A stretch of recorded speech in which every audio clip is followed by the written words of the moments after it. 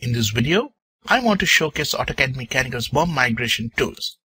But before that, let me describe the context in which these tools work. This folder over here contains a drawing project with several drawing files. This is my main assembly drawing. In this folder, I have the sub-assemblies I used. Each sub-assembly is in its own drawing file. In this folder, I have the part drawings. Each part is stored in its own drawing file. Now let me open the main assembly file and show you something. Look at the properties of the parts list over here. It is a block reference, not an AutoCAD Mechanical parts list. Look at this balloon. It is a multi-leader. And let me tell you a secret. These drawings are not even AutoCAD Mechanical drawings. They are AutoCAD drawings. Let me show you what happens to this drawing after I use the migration tools on them. Look at the balloons. There is a part reference at the start point of the leader. Check out the tooltip.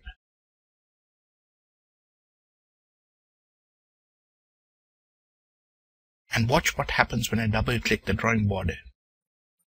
They have all been migrated to AutoCAD Mechanical.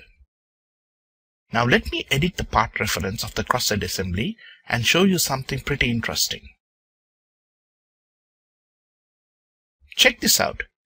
The part reference is attached to the BOM of the crosshead assembly drawing. Not only has this drawing been migrated, even the sub-assembly and part drawings have been migrated and their BOMs have been linked together to reflect the hierarchy. Now let's get back to the unmigrated drawing and the migration tools. When I first saw this, I thought to myself, why 2 commands? Shouldn't the BOM migration tool be enough? What's more, the name extraction template itself looks pretty cryptic. I was quite confused. But then, I soon realized why I needed the extraction template when I was confronted with this problem. Let me explain. There is nothing special on this block to tell me that it is a title block. There is nothing special here to say that this is a parts list data row. It's just another block reference with attributes.